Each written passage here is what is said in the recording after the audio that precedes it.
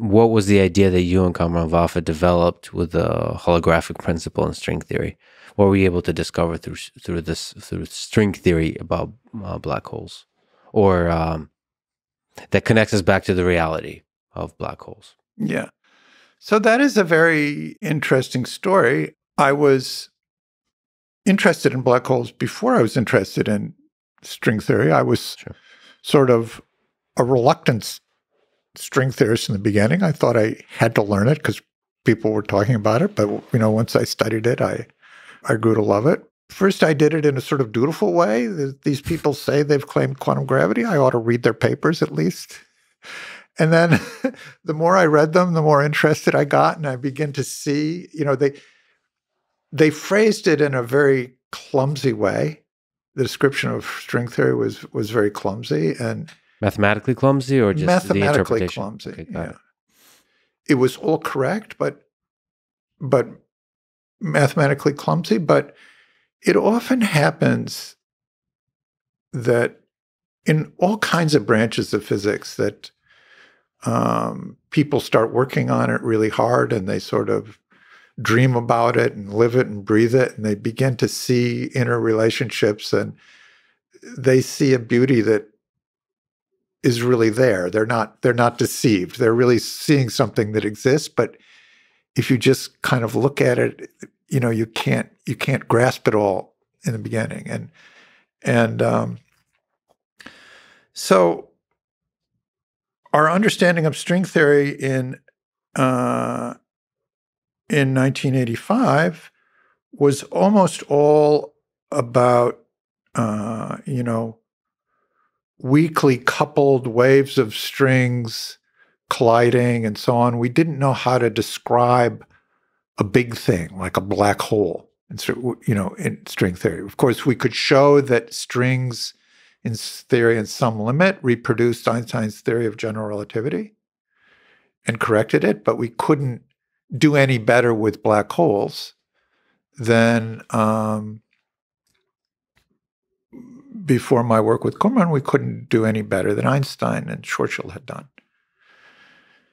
Now, one of the puzzles, if you look at the Hawking's headstone and also Boltzmann's headstone, and you put them together, you get a formula and they are really central equations in 20th century physics. I don't think there are many equations that made it to headstones.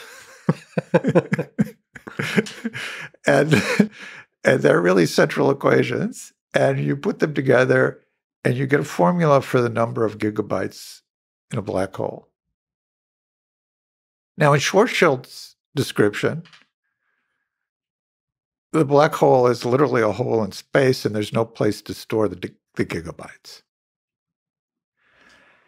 And it's not too hard and this really was Wheeler, Bekenstein, and Hawking, to come to the conclusion that if there isn't a sense in which a black hole can store some large number of gigabytes, that quantum mechanics and gravity can't be consistent.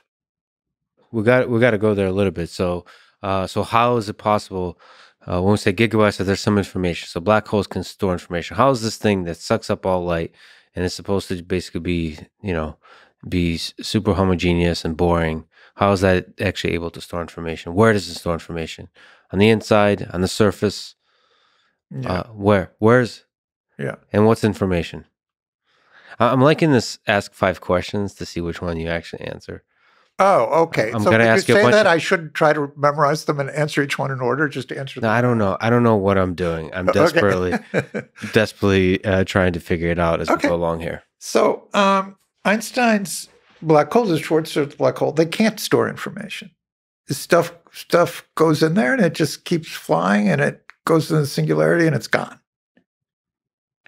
However, Einstein's theory is not exact. It has corrections. And string theory tells you what those corrections are. And so you should be able to find some way of some alternate way of describing the black hole that enables you to understand where the gigabytes are stored. So what Hawking and Bekenstein really did was they showed that physics is inconsistent unless a black hole can store a number of gigabytes proportional to its area divided by 4 times Newton's constant times Planck's constant. And that's another wild idea. You said area, not volume. Exactly. And that's the holographic principle. The universe is so weird.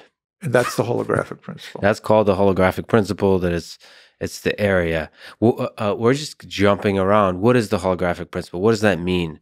Is there some kind of weird projection going on? What the heck?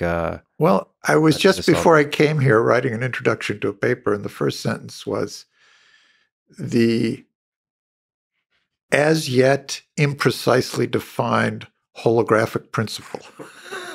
Blah, blah, blah, blah, blah. Nice. So nobody knows exactly what it is, but roughly speaking, it says just what we were alluding to, that really all the information that is in some volume of space-time can be stored on the boundary of that region. So this is not just about black holes, it's about any area of space-time. Any area of space. However, we've made sense of the holographic principle for black holes. We've made sense of the holographic principle for something which could be called anti-de Sitter space, which could be thought of as a giant, as a black hole turned into a whole universe. And we don't really understand how to talk about the holographic principle for either flat space, which we appear to live in, or asymptotically de Sitter space, which the astronomers tell us we actually live in as the universe continues to expand. So it's one of the huge problems in physics is to apply or even formulate the holographic principle for more realistic. Well, black holes are realistic; we see them, but in more general context, to give a more general statement of the holographic principle.